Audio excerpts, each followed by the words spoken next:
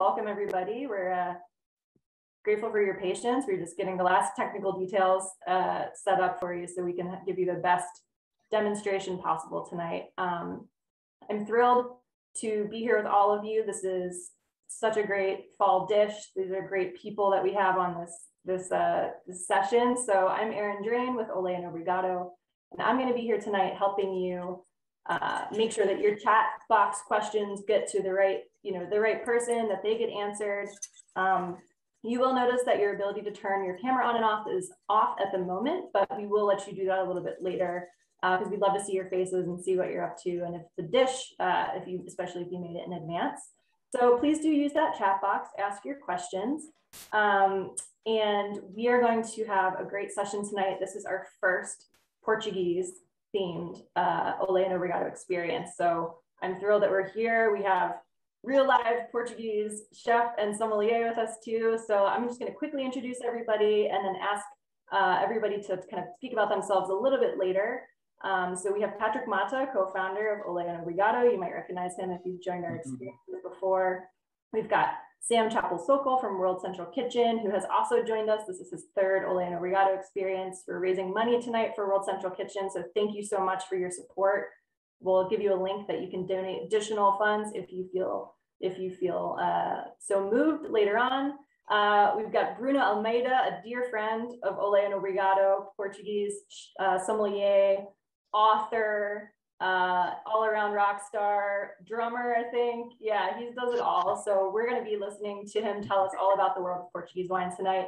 And of course, the incredible chef, George Mendes, who's joining us from his home kitchen. Just like we're cooking in our home kitchens, he wanted to give us an authentic experience, and it's his recipe that we're doing tonight. So welcome, all of you. That's right. I want to just thank you all, and we'll get started. We've got about 15 minutes at the end of this session for kind of a Q&A question, so that'll be the social time. But keep the questions coming throughout. So first I want to introduce Patrick to talk a little bit about Ole and Obrigado and these experiences and what we do. I do also want to encourage you to start drinking wine now. There's no reason to wait. We're gonna be talking in depth about the wines during the second half after the food demo, but you should not hold off. We'd love to hear what you're drinking. If you have something in your glass, tell us what it is. And we're going to discuss a white wine and 2 reds tonight, and that's really exciting. We'll talk a little bit about why. You're welcome to start with any of them that you so desire, but we'll probably talk about the Touriga Nacional first, because that was the wine specifically suggested with the dish, and then the white wine, and then the Massanita Tinto last, just if you're going to taste along with us. So without any further ado, let me introduce Patrick really quickly to tell you all a little bit about ourselves and this series. Well, thank you, Erin, and thank you everyone for joining. This is our 12th episode, and this is, our way of giving back and give a voice to very important causes that make the world a better place. And also it's our way to help people get to know the wines, the artisanal wines that we import into the US, and how to best learn to enjoy them with food. This is Ole and Obrigado experiences is a great way to get to know authentic recipes from Spain and Portugal. And, we're very excited today to have George Mendes with us and to cooking one of the quintessential dishes of Portugal. And, since we started our company, we have raised over $700,000 for different causes. There are different ways for us to raise funds for these charitable organizations. We have a wine called Liquid Geography that donates 100% of the profits to different charities. We introduced a new wine last year under the same label of Liquid Geography that donates 50% of the profits to the World Central Kitchen.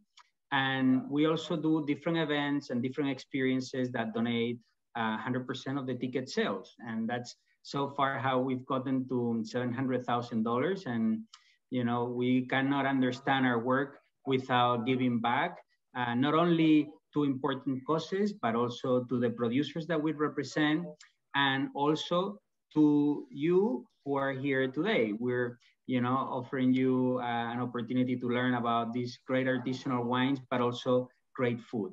And investing time to learn about food and wine is a great investment, because the more you learn about pairing wine with food, the more you enjoy your food and your wine. So this is what we're here to do today.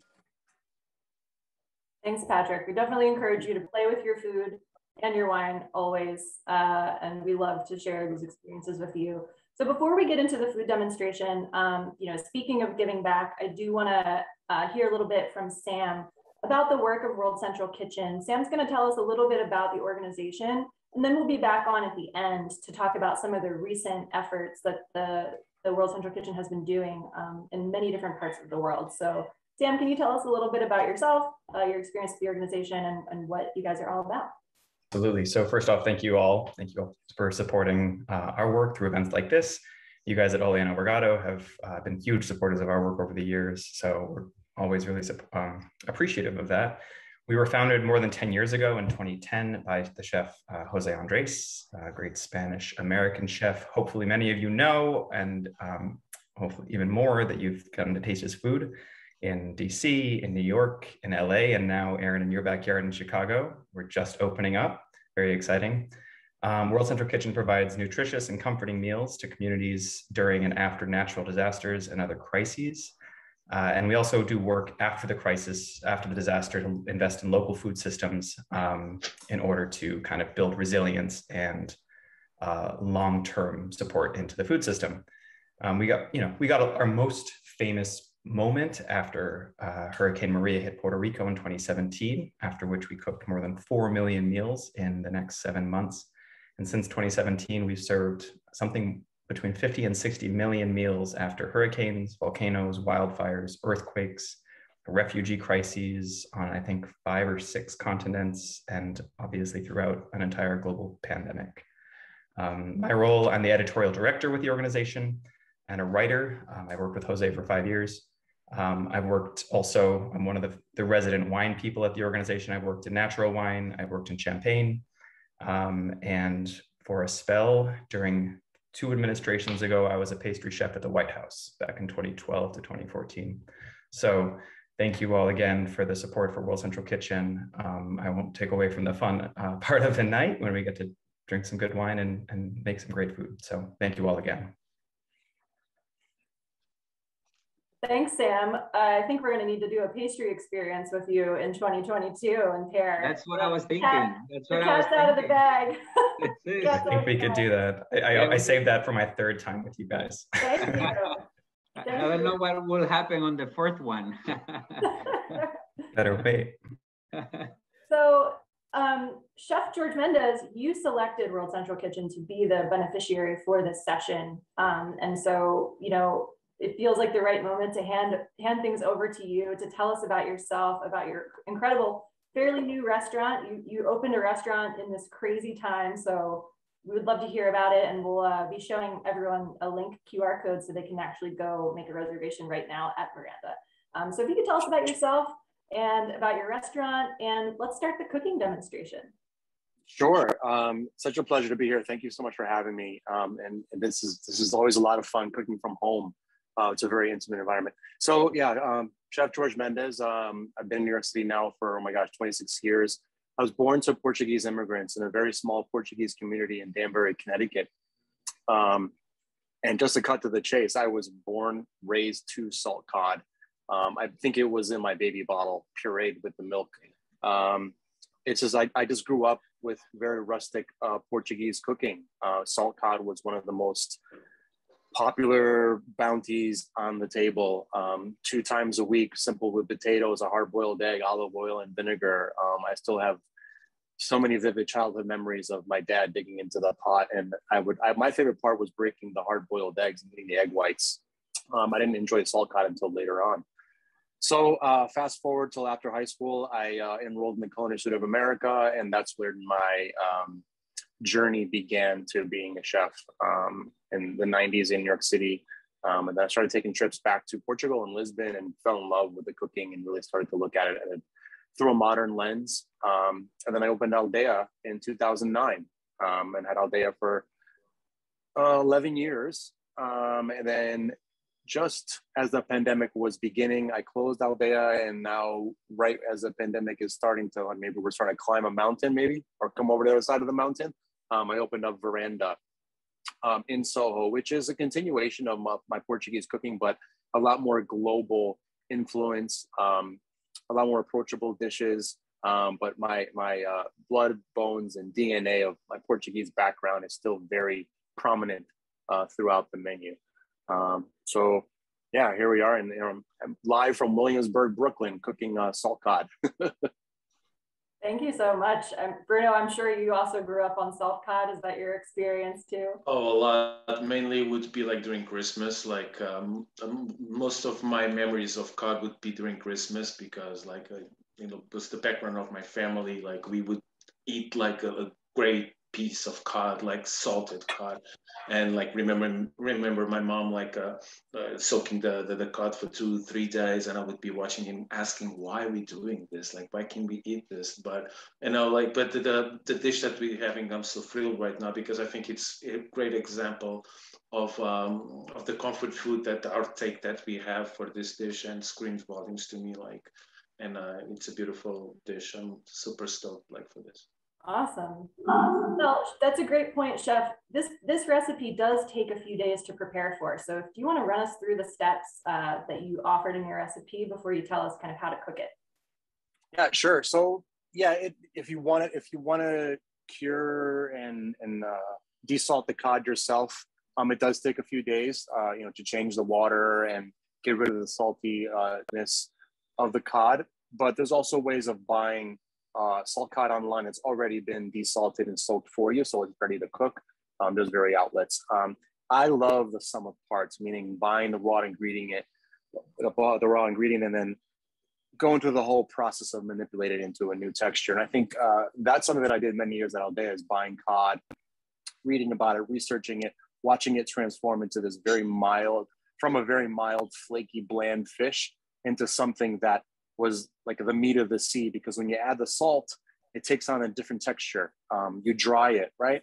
And what was once this very bland, soft, almost lifeless fish, now it has a lot more character. The salinity comes out. It has a lot more bite. It has a lot more chew. So that was a really fun little project to do over the years. And it's very something you can do at home, is buying cod fillet, buying salt, and weighing the cod. The recipe is in my book, but you're basically weighing the fillet of cod, and you're adding 20% of its weight salt, and you're leaving it in salt for up to 2 days. After that, you brush the salt off, and then you soak it in water for 3 days, changing the water every day in the refrigerator or in a cool environment. A cellar will do just as fine if you don't have space in your refrigerator. And from there forward, you can cook the cod, which I have cooked in a confit in olive oil. Confit is a fancy term, means to cook in fat. And I basically chose to do it in oil because I had to fry potatoes as well. So why not utilize both? So we can boil the salt cod in water, or cook it in water, or you can cook it in milk. It's also very common, which is another part that I'll get into in the recipe, is you can cook the cod in milk, and then you're going to add the milk later on in the recipe, and I'll talk about that. So I'm ready to begin. Bruno, you want to start talking about the wines a little bit? Yes. So we actually, the first one that we have, we're going to go all the way. I hope you guys can see on my Portuguese t-shirt that I have right here. We're going to go. That's clever. That's a good one. That's a good one. We're going to go all the way to Vinho Verde. So we have Asnella, beautiful white, and some of you, if you know about what I'm a big Portuguese wine enthusiast and wine advocate for wines of Portugal, but mainly the Vinho Verde, I think, has been a true force of nature, bringing a lot of Portuguese wines that really embracing and exposing a lot of the great potential of the region and Portuguese wines, and mainly because we, as you know, we don't drink that much of white wines in Portugal. Like, it's only in the past 20 years we start drinking more white wines. And Vinho Verde always has been bringing that approach of the white wines that opened up the palate across the country and actually opened up a lot of doors for Portuguese wine in general. So I'm a huge fan of the region. And we have a great example today about talking a wine that a lot of perception may think that Vinho Verde is going to be a little fizzy and a little spritzy on the tip of the tongue. This is not the case. And it's actually coming from a very rustic part of the region, from Basto, from one of the 9 sub-regions, which is right here, and it's closer to the Douro. So we're not talking about a sub-region or a part of Vinho Verde and a part of Minho that it's coastal. It's actually not coastal, it's more inland. So it's a different perspective. And as chef, you know this better than anyone. Actually, Minho, they don't actually eat a lot of fish. They actually eat more meat. They're more meat driven. And a lot of times we think, oh, Minho, seafood and fish. But actually the region is more like, probably if they eat fish, it's the lamprey, lampreia. But it's more like actually more focused on red meat. So we have a great expression of terroir with this wine. And why? Because we have 2 amazing varietals. We have 2, Arinto for me, it's very special because I was born and raised in Lisbon, and Arinto is in Bucelas. When you're landing, everyone listen, when you're landing in Lisbon, Bucelas is like right there, like you like just watching, seeing the vineyards in Bucelas. It's 20 minutes away from Lisbon, but Arinto, it's the king coming from the sub-region in Lisbon. So Arinto, it plays a big place in my heart. Like that's what brought me to drinking white wine in Portugal a lot. So, but you see it across the country and you see it in Vinho Verde. What it brings to the table, green apple, crisp, very focused, sharp, great minerality to the wines. And then in the meantime, we have one of my favorite varieties in Portugal right now called Loureiro, which resumes a little bit to the folklore of laurel, the bay leaf, loureiro, louro, because it's very reminiscent of bay leaf. And it's the king, it's not the king, it's a rising star right now in Portugal, loureiro. It's been like a blending variety, but nowadays it's seen being blended with Arinto, which is actually called in the region called Pedernã in the Vinho Verde, but blended with Alvarinho. Of course, it's normally blended with Alvarinho, but you might see Arinto like being expressed in most of the region, mainly in the south of Minho in Vinho Verde. But Loureiro, it gets better, like being close to the coast by the Lima and Sousa, mainly in the Lima sub-region. When it comes over here, we have a transition of the granitic soils that are very predominant in the region. We have a transition to schist. So schist, it reflects more and more heat. It's a different terroir. So we have a different side, which I think it's beautiful in the wine, expressing a different character and a different profile of Loureiro, and Arinto, a little more robust, a little more weight to it. And I think it's great great with the dish so far, what I tasted so far. So that's what we have. It's of Arinto and Loureiro, a Janela right now. Perfect wine for people that like Sauvignon Blanc or Sancerre or Pinot Grillo, right? It's a crisp, light, low alcohol, very, very good acidity, no? And a little bit of minerality. It's a great wine because like Loureiro brings that fragrant quality that a lot of people might associate with Sauvignon Blanc. It's very, as that jasmine, as that kind of acacia, white flower, orange blossom. It's like when you have Loureiro on its own, it's like you're walking in the garden. And when you walk in the vineyards of Loureiro, it's like, boom, you can feel like, you can smell Loureiro. And then the Arinto, it's very sharp. It's very used for blendings across the country because of that sharp, beautiful acidity, beautiful potential to age. But what we've been learning lately with Loureiro, it's actually has potential to age as well. But it's something that's fairly new that we've been learning probably in the past 10, 15 years, that Loureiro can age as well. In Nuestros Hermanos in Spain, they call it Loureira. In Portugal, we call it Loureiro. So, but it's a beautiful wine. It's very versatile. I like the pairing so far, but I think we can go from fish tacos, we can do Indian food, we can do Thai, we can do Middle Eastern falafel, sushi, we can do white meats, we can do a little pork in a creamy sauce. I think shrimp tempura, which I love, coconut shrimp. So there's a lot of things I think we can do with this wine.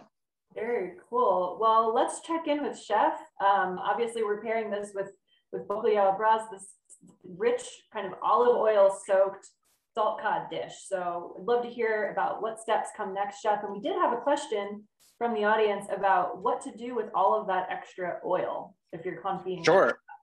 Sure. So that oil can then be used for other applications. You can make vinaigrettes. You can save it to cook other fish in the future, to poach other fish like salmon, for example.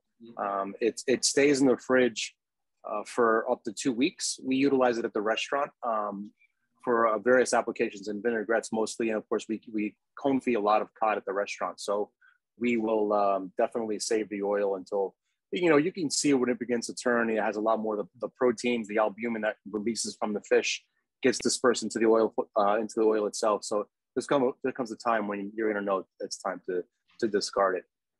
On that note, that's why I do like to cook the cod in milk. So what I have here is regular whole milk that I have the salt cod cooked in there at a really low heat, probably about 180 degrees. Very, very, not, nowhere near bubbling, nowhere near boiling.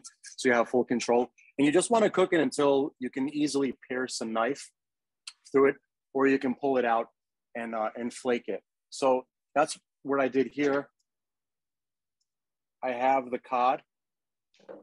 You can see the skin has been removed. All the bones have been removed. Okay. And then I'm going to put it on a cutting board, and I can literally just use the fork and break it into flakes. Okay. About how large is the piece that you're working with today? It's about a 4-ounce piece. Okay. And you figure this can feed, 2 people as an appetizer, or 1 person as an entree. So that's it. You can see that the cod, just broke up into pretty large flakes, like so. Okay. Then I have a pot, medium-low heat, olive oil, and then I'm going to add my garlic, and then shallots, right? A lot of recipes can call that, a lot of the Portuguese recipes, there's onion. Sometimes they don't use anything at all. They just use olive oil. Totally up to you. Of course, garlic is probably the most common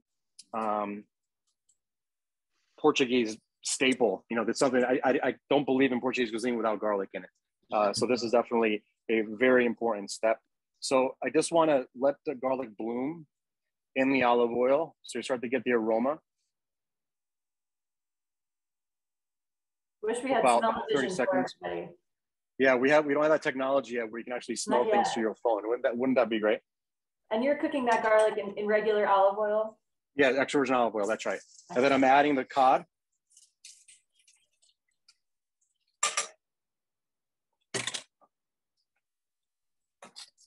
And for how long did you cook the cod on the oil? It was cod in the oil was about low heat, about 10-12 minutes. Really get that aroma. I'm going to add a little bit more olive oil. And I think with the cod as a protein and as a dish, I think even with this dish, I think it's very interesting how the takes go from the south all the way to the north. And even it's interesting how George, you know me since a long time in the early 2000s, and we had bacalhau à Brás in the menu, and in the meantime there would come people coming from India or coming from Brazil, and I want the bacalhau à Brás, but they had their own take, or some of them could be nannies from the Soho.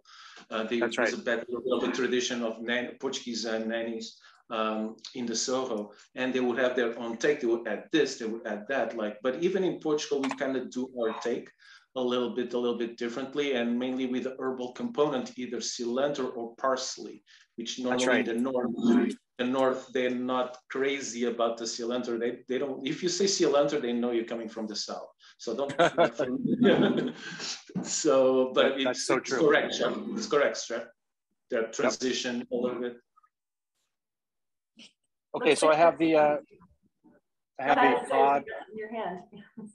Oh, I'm going to talk about the olives. Awesome. Really important stuff. This is something that we refine while Alavadea is the Portuguese recipe is literally you're just taking whole olives and adding to the bacalhau à Brás at the end. We decided to refine it even more and our approach with things was always how to amplify the flavors of ingredients. And back in those years, I was studying a lot of work of some French chefs, particularly Michel Bras, who was in the north of France, and he had his recipe where he was drying olives, getting a really intense flavor out of them, pureeing them with oil. So we started playing around with that technique and started drying whole olives like I have here. You can basically do these at home overnight while you're sleeping. Just put your oven on at the lowest setting, like 200 degrees. Or if you have a dehydrator at home, you can use that as well. Whole pitted Kalamata olives, put them on a baking sheet, put them in the oven, and overnight they'll dry into like literally this almost chalky consistency where you can just break them up with your hands and they become like this powder. The oil is still present, but the beauty of it is that they take on this really intense, almost chocolatey flavor that really adds a whole other level to this very peasant Portuguese dish. So all I'm doing is I'm taking the olives, I'm just breaking them up really rustically with my hands, and I'm going to add it to the cod at this point, and then I add more later on for the garnish on top. Okay, so those go right into the pot like that. This is very cool that you do that. Mm-hmm. I like and you do this overnight for 8 hours, 9 hours? Depends on how long you sleep. So probably anywhere between 6 to 12 hours for all you sleepers out there. So I think that, again, this is just to talk about the history of this, it's so simple. It's very peasant ingredients, right? Cod, eggs, parsley, olive oil, and the cod. It's literally the most simplest ingredients that you can gather, right? And it's about paying attention to every technique and then treating it with care and then putting your own little takes on, how can it be better? What else can I add to the dish to take another level, but still staying true to the traditional, which is the basic ingredients of cod, potatoes, eggs, and olives, right? So at that point, I have a nice, great fragrance here from the olives and the cod. Off the heat, I'm gonna add my eggs, okay? I'm using about 4 whole eggs here.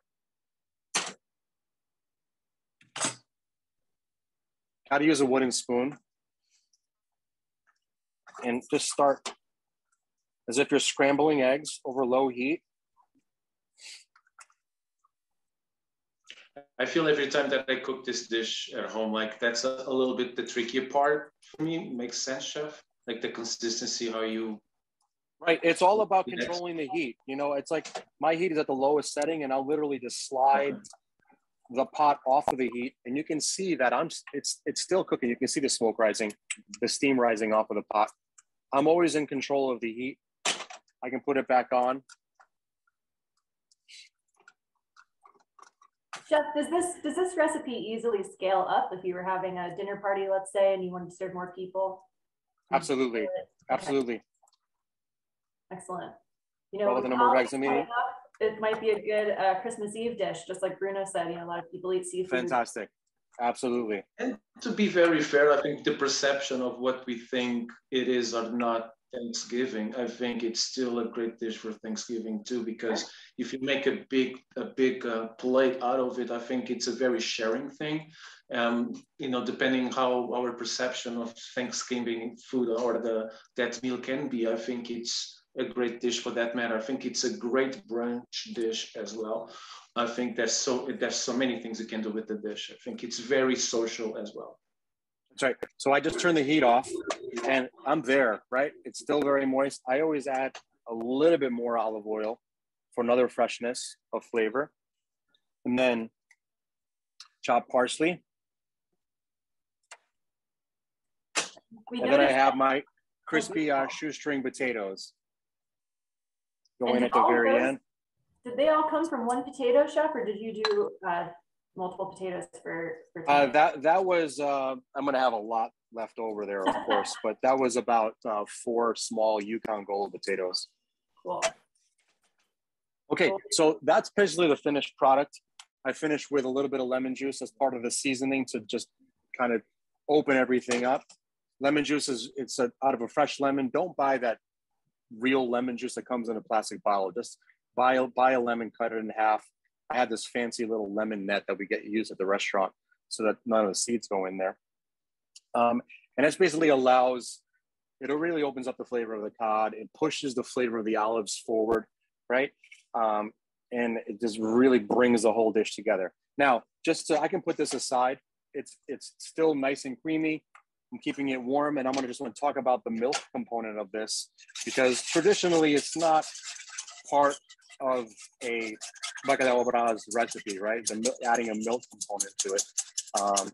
You can stop right there where I am now and just serve the bacalhau brás as is. That's a traditional preparation. But to give another textural component to the dish, I have some milk here that I infused with all the scraps of the cod. What I mean is, if you buy the cod, it has a skin on, you can cook it, peel the skin off, right? And add it to the milk and let it just infuse as if it was like a tea. And you get a nice flavor of cod into the milk.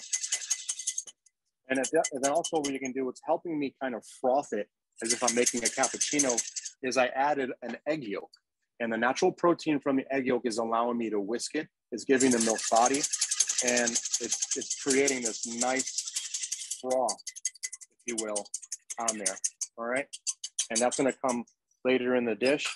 I'm gonna add some of this a codfish infused milk to the actual bacalhau brás, like that, just to give it another creamy component.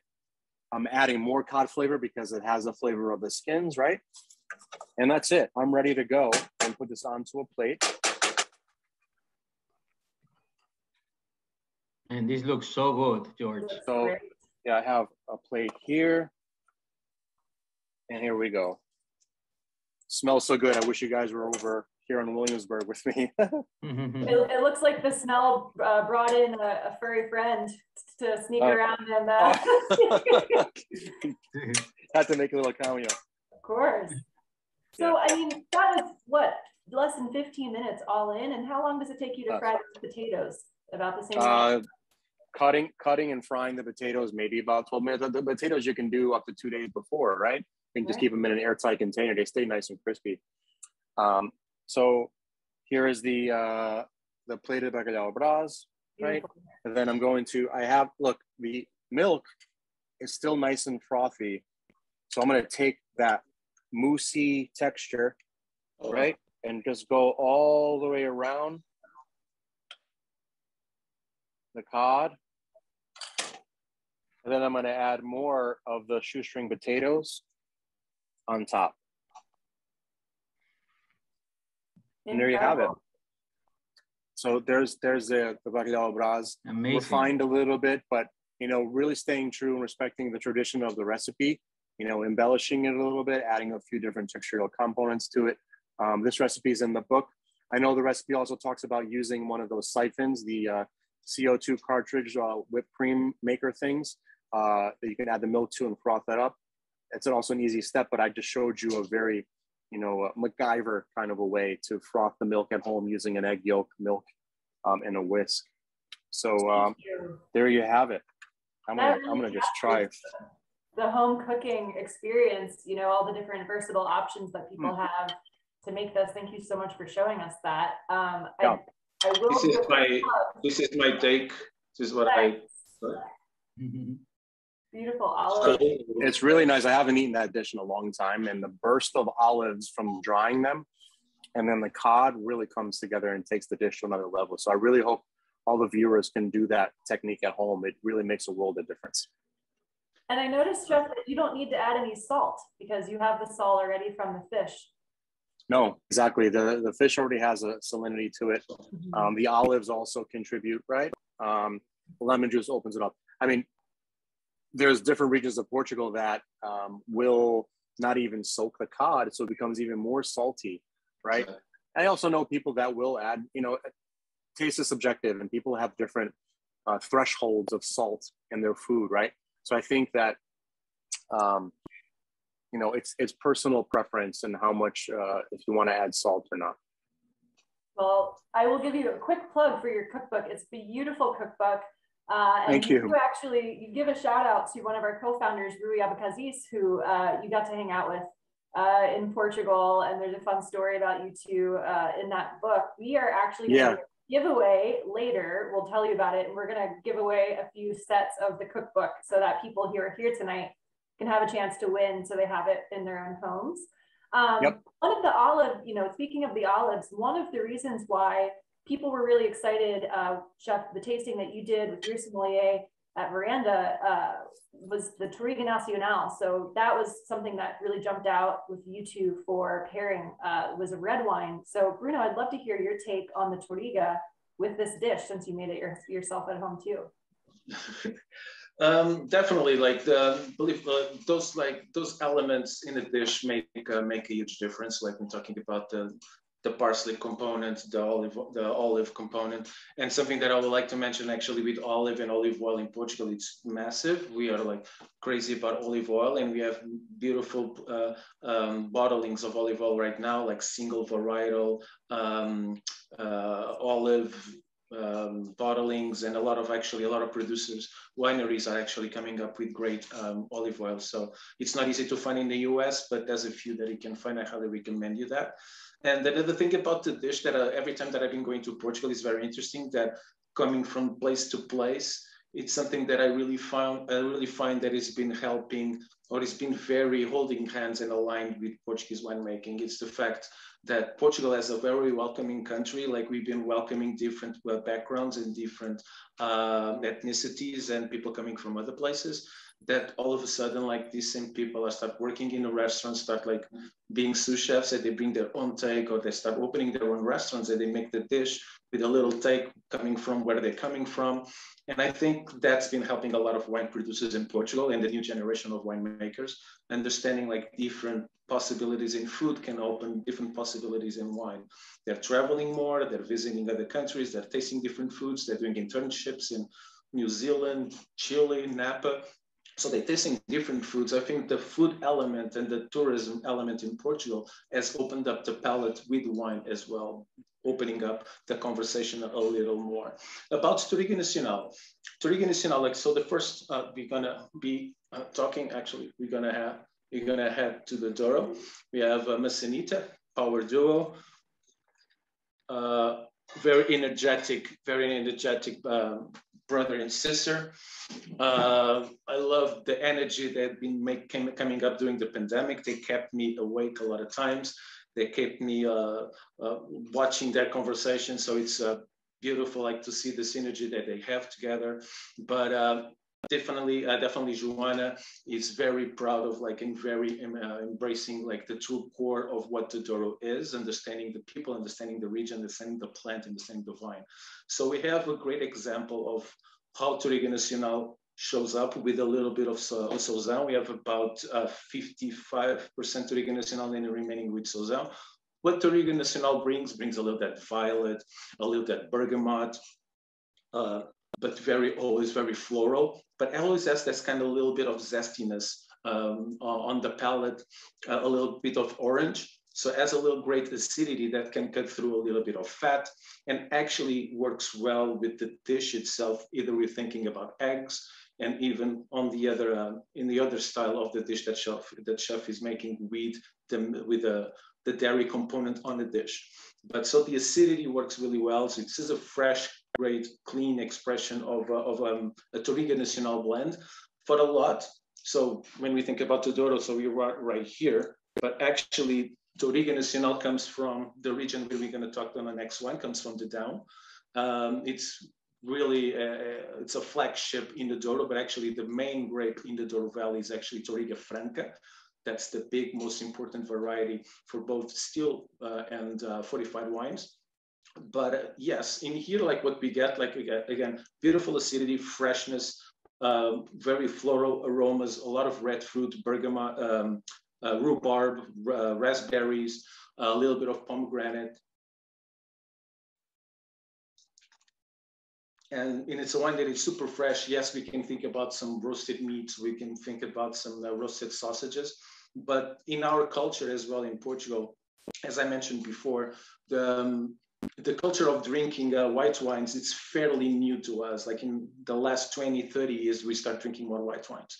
So for a long time, we've always been used to drink red wines, like more on the lighter style. That's when now we see like a little lighter styles of red wines. Like this is another one. This is one of them that bringing more a balance in terms of the pairing, wines that are more social, wines that can be drink on its own, but it can bring not only thinking about the protein over and over and over, we can think about other things outside of the protein, like the olives, we can think about the parsley, and not necessarily think so focused on the cod. So this is definitely a great expression how Douro can be that versatile. And we across the region, this is in the Cima-Corgo. Cima-Corgo is right in the middle.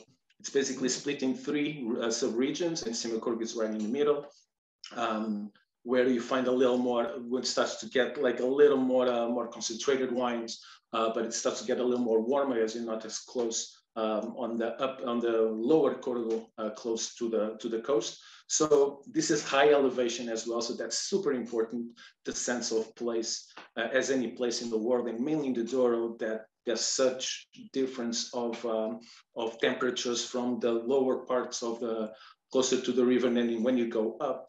And this has been a little bit of the pursuit of winemakers, mainly the Douro, to look for the best spot where they can achieve all the elements of acidity, purity of fruit. And we're talking about like these vines are fairly old. I think about like 70, from where I remember my conversation with Joanna, 70, 85-year-old vines.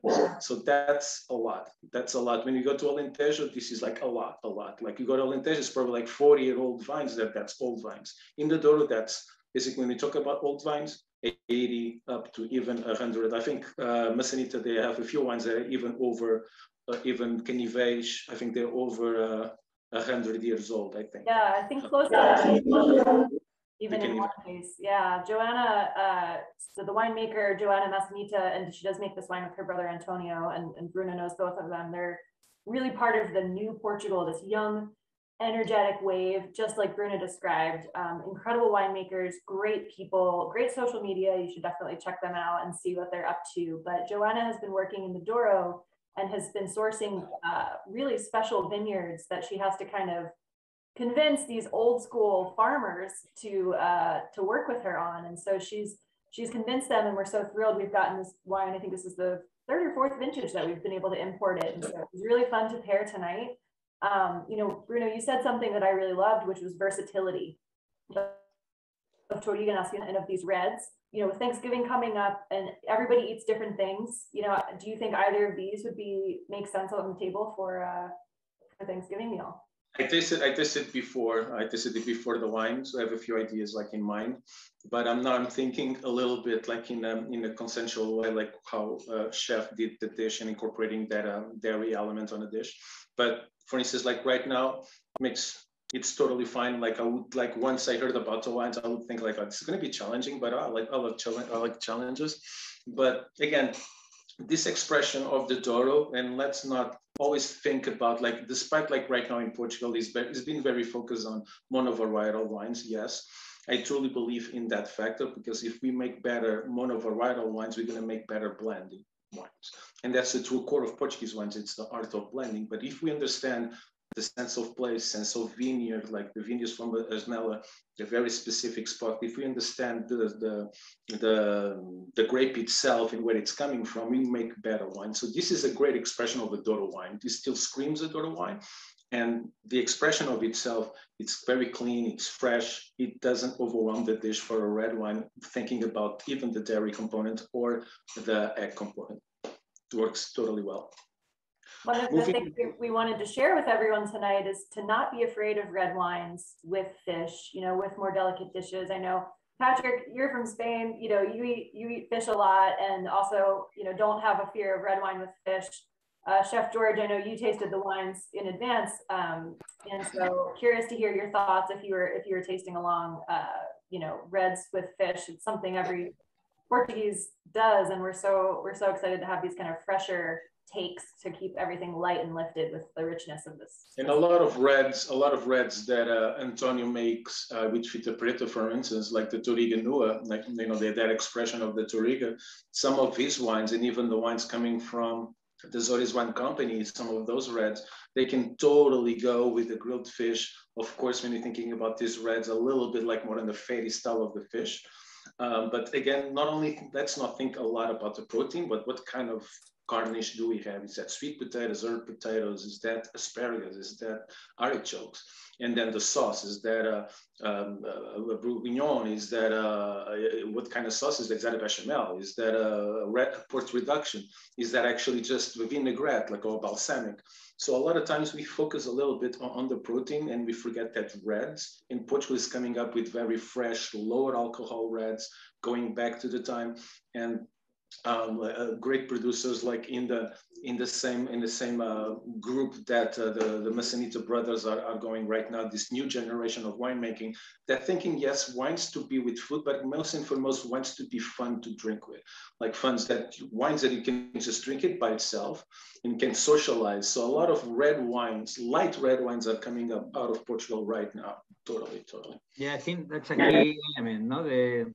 That they're not very tannic wines, so they pair really well with fish. No, most of the times people think red wines go with meat because of the tannic structure, no, that can help you, digest the protein on the meat. But when you're dealing with light reds, they can pair extremely beautifully well, no, with fish. I'm curious to hear your thoughts about if we were to deconstruct this dish, right? We have the milk. We have the olives, we have the cod, we have the fishiness of the cod, the salinity. If we were to deconstruct this plate, what are the elements that make it pair so well with Toriga Nacional? Because, you can have milk and Toriga Nacional, and maybe that's not such a good pairing, You can have the cod on its own with the salinity, and maybe it's not such a good pairing with Toriga Nacional. It's definitely gonna work, but it's not gonna amplify the flavors of the fish.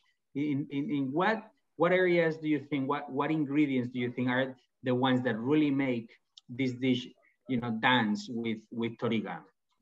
I think the anchor is the black olive. Got to be honest with you. I think the drying out the olive and making it really intense and taking on that chocolatey cocoa nut to the nuttiness to the dish. The olive becomes a strong anchor to matching with the red for me.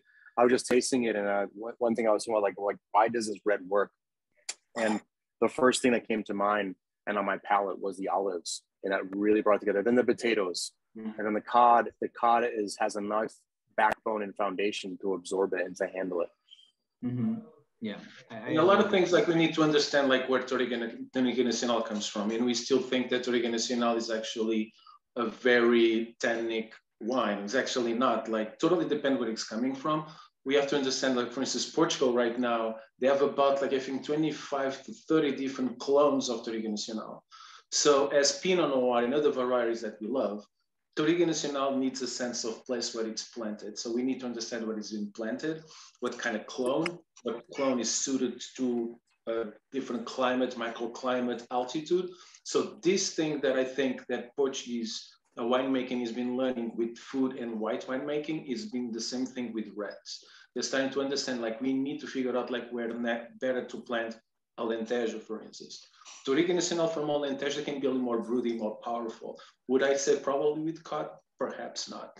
But when we go like to regions like this beautiful bottle, Quinta de Sines from Down, when we think about Down as a huge tradition with a Burgundian feel, Burgundian monks, Cistercian monks went in the 1200s, but in the meantime, they brought like the finesse of winemaking a lot. So when you think about Portugal and Down, it's a Burgundian, like it's the Burgundy of Portugal for that sense of finesse and elegance. So elegance coming through with Toriga Nacional, where that's the origin of Toriga Nacional, from the little town, the little village of Torigo by Viseu, and Quinta de Sines, they're in the northern part, so they're in a very cool plateau.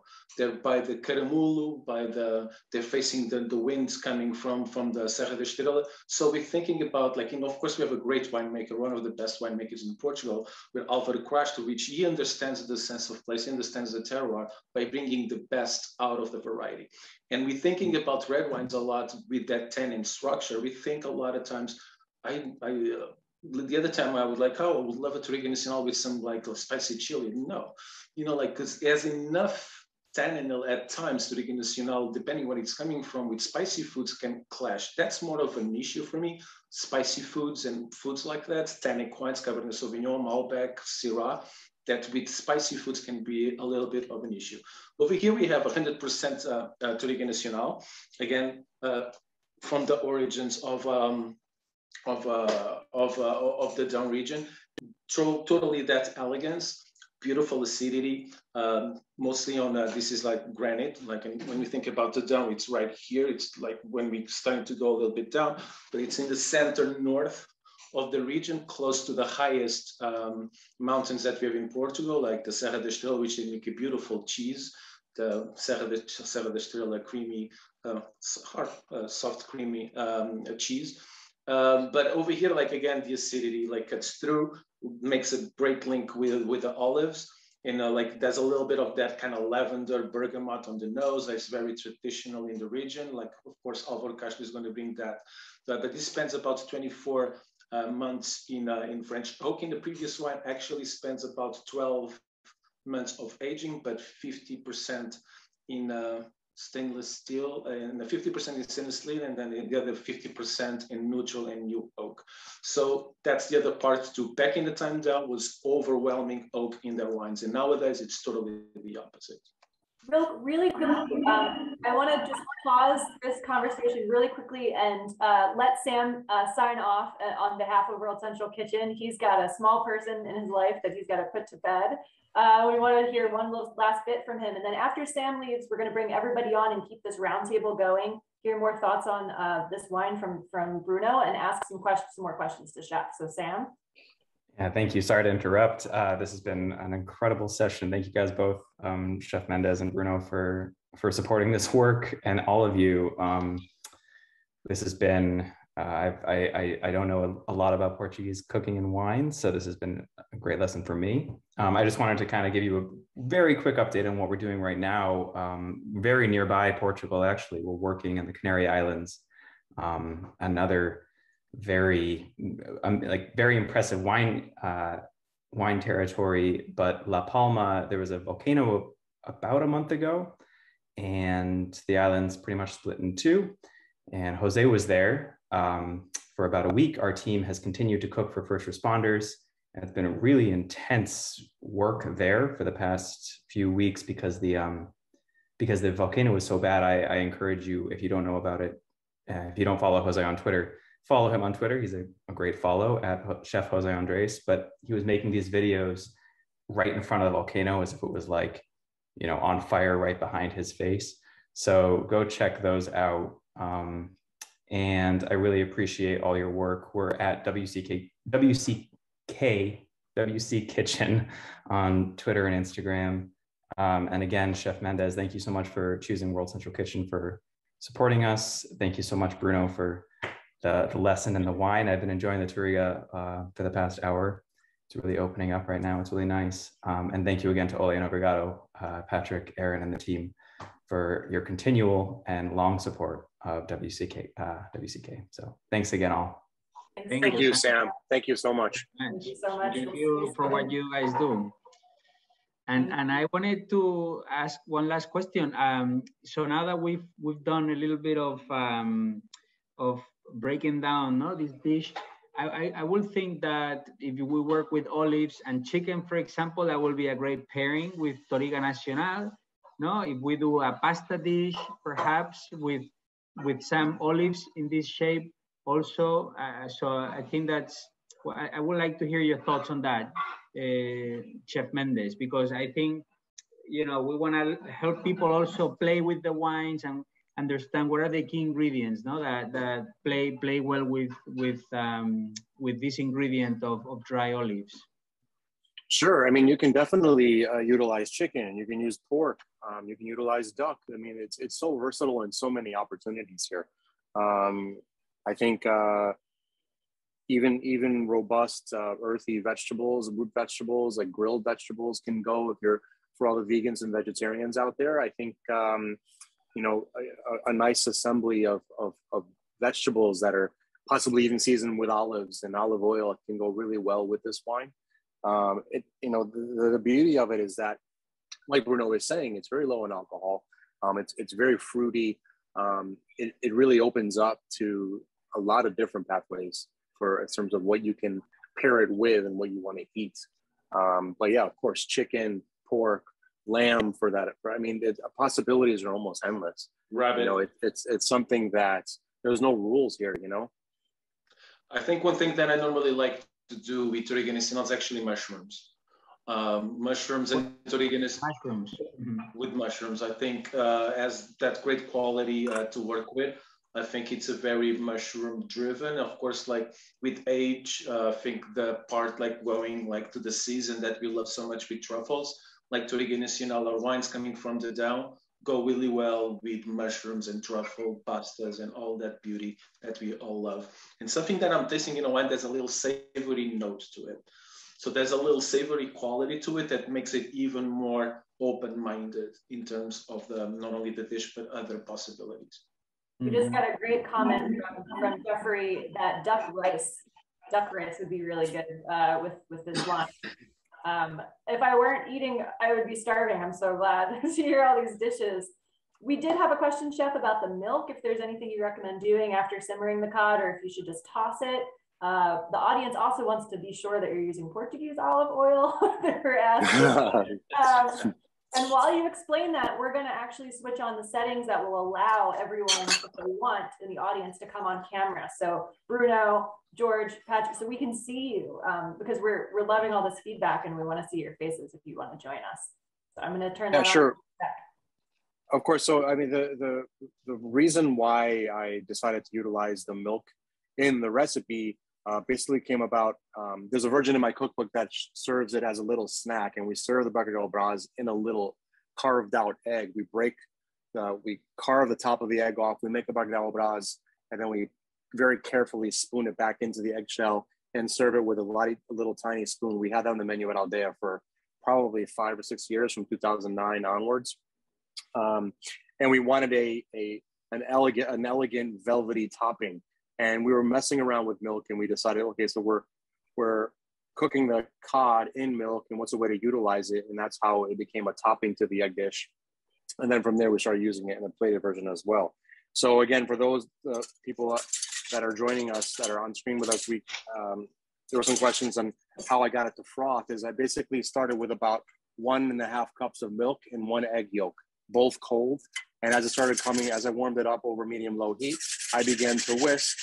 And then naturally the soy proteins from the egg began to slightly thicken the milk. And also I was able to froth it. And right now it's pretty like just below room temperature. And you can see I'm whisking it again and it's coming back up. I can have a really strong froth again.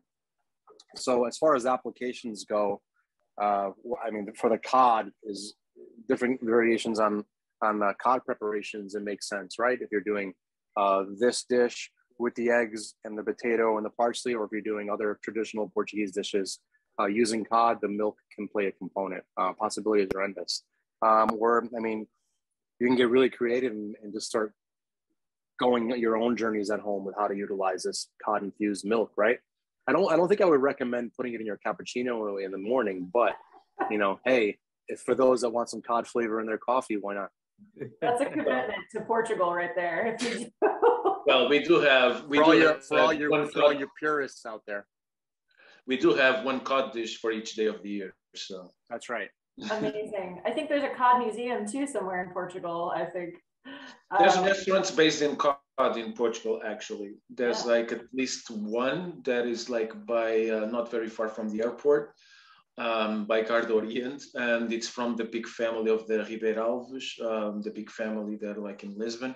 And the whole restaurant is just cod. There's different styles of cod. It's just, yeah. I was planning to show, I have this beautiful roasted cod in conserva form, because I was cheating tonight and didn't soak my cod, finish soaking my cod in time. So I'm messing around with that, tasting it with the wines, and it's super fun. If everyone here is so into Portugal and Portuguese cuisine, we want to entice you with a little giveaway. So I'm going to explain that in just a minute. And I think we can even share you on the screen. So this is our 12th experience, as Patrick mentioned. And I know that some of you are regulars of ours on this series, and we want to thank you so much for joining us once a month for these incredible chats. Some of you are new, and we welcome you with open arms, and we want to see you come back. And so one of the things that we always do is we send an email to everyone who bought a ticket after the end of the session. You're going to get the recording of this, so you can watch it again as you're at your leisure if you need to review the technique, or even share it with a friend. And in our follow-up email tonight, we're going to have a little couple trivia questions for you. And so about something, some part of the demonstration that Chef has done for us tonight. You have until 5 p.m. Eastern tomorrow to respond. And we are going to do a random drawing for 3 people. 2 people will each receive a copy of My Portugal, Recipes and Stories by George Mendes, which is this incredible cookbook that Chef published. And so you can keep exploring his cuisine and recipes at home, find another use for that cod milk, perhaps, who knows? So we're gonna be sending 2 people that. And then we got a really fun prize for 1 lucky winner, which is actually a 3-pack of wines from a different Portuguese winery that we represent, which is in Bairrada, which is a region we haven't covered tonight, although we have covered a lot of ground. They are very amazing at cellaring wines, and we have some really cool vintages, 94, 85, 96 in our cellar at Ole and Obrigado. So we're gonna send someone a 3-pack of these very special wines. So all you have to do is respond to our email, and make sure you subscribe to our email so you know about the next experiences. Also in that follow-up email, we're going to be linking you to Bruno's Instagram page, to this incredible article that he wrote about Vinho Verde recently.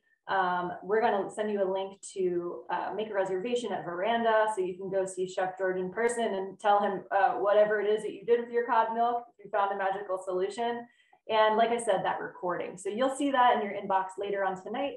All you have to do is reply to that email by 5 p.m. tomorrow, and you could be in the running to win this excellent cookbook or this really fun package of wines that we think you should also explore with all of your food. So at this point in the night, you know, some of you have come on camera. Thanks for joining us. We want to make sure that we have a little toast. So maybe Patrick, do you want to lead us in a toast, or Bruno? And teach us how to say cheers in Portuguese. Portuguese is a beautiful language. It's not always the easiest. So maybe a little demonstration would help us all become experts. Saúde. Saúde. I'm gonna let people turn on their mics if they want to unmute themselves, because this is the part of the night where we get lots of great questions. So one more time for us, please, Bruno. Saúde. Saúde.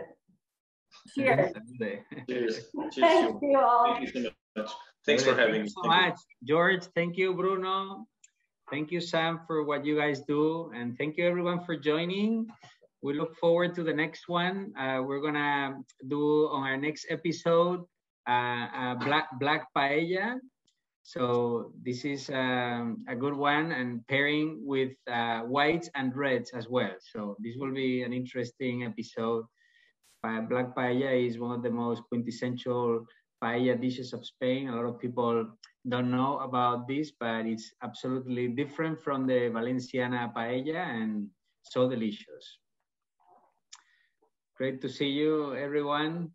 Yeah. Nice to see you. Nice to see you, Patrick. Thank you so much, Erin. Thank you so much, Chef. Bruno. We can't wait to Thank you, see Chef. I'll see you sometime soon, Chef. Thank you. Thanks, guys. Thanks so much, everyone. Thanks for coming on camera. I got my Chicago folks. Thank you all.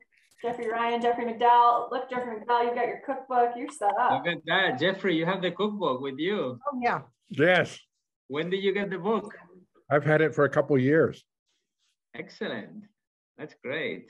I use it occasionally with other Portuguese and Spanish cookbooks. That's great. That's awesome. We have way too many, but never mind. There is no such a thing with cookbooks. You know, there is so much good stuff out there and so much good inspiration. Thank you, Patrick. That's great. Eric, did you make the dish? I didn't do the dish this time, but Patrick is getting me really excited about next time. So I think I'm gonna have to put my apron on for next episode. Yeah, you have to do that. Thank you all. Thank you very much. Gracias. Thank you from North Carolina. Bye. Bye. Bye. Bruno, I'm so impressed that you made the dish in advance with everything else. You're a busy man right now. No, you know, like it's something that a lot of times I wake up like in Sundays and I just like you open your fridge, it's like boom, boom, boom, boom, boom, and like just like Chef said, it's like a very peasant kind of style. Like you use what you have on the pantry, on the fridge, and but I'm gonna do it with dehydrating the olives, and I think in a lot of different things. I like that idea of dehydrating the olives. It just opens up again that link that mixed with the wine, but even elevates dishes a lot. I worked in an event actually based in a recipe from chef, a carne de porco alentejana, which is cubed fried pork, of course Portuguese style pork with potatoes, and just the element of the adding just a little bit of the cilantro on top made a huge difference in different aspects of the perception of what we think of the dish and other pairing ideas. So I'm always curious about adding other elements to a dish, like we did with dehydrating the olives. I think it's super fun. I will definitely. Yeah, that was great. Bruno, I'm very curious about where you got that T-shirt. I want one of those.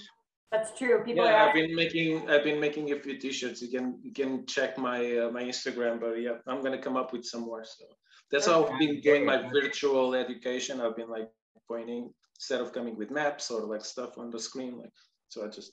That's good. I like it.